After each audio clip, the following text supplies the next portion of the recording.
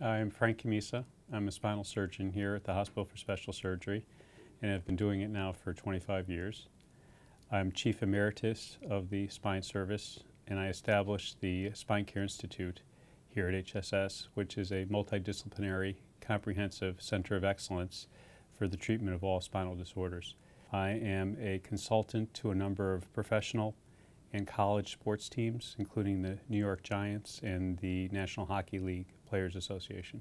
The common conditions that I see are what people would term slip disc, herniated disc, sciatica, degenerative disc, spinal stenosis, spondylolisthesis, scoliosis, fractures, deformities. The issues that cause a patient to have to see a surgeon like myself is that they have pressure on their spinal cord or nerve roots, have instabilities of the spine, or have deformities of the spine. And sometimes you can have all three problems together. So some of the problems can be very complex, and we can take care of anything here since we've been doing it for so long.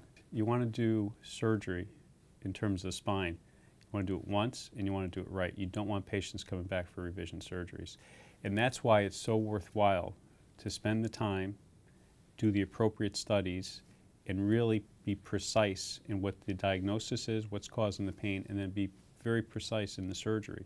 It's extremely important to educate the patient. An educated patient, I always say, is easier to take care of. If they ask questions, then they understand what the problem is, and they understand what the solution is, and what we can do and what we can accomplish together.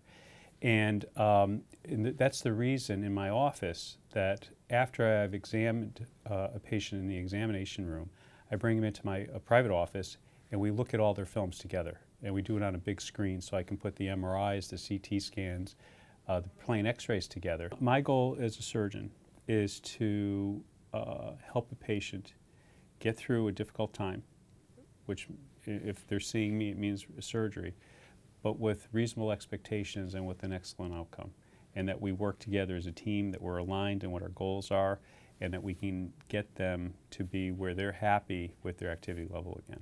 That's why we go into surgery, is to be able to make an impact on someone's life. The most gratifying thing for me is to see a patient who's disabled, in a lot of pain, and post-operatively see them smiling, active, and back to their lifestyle. It's important for them, it's important for their family. So both personally and professionally, I'm making an impact on their life, and that's what's gratifying.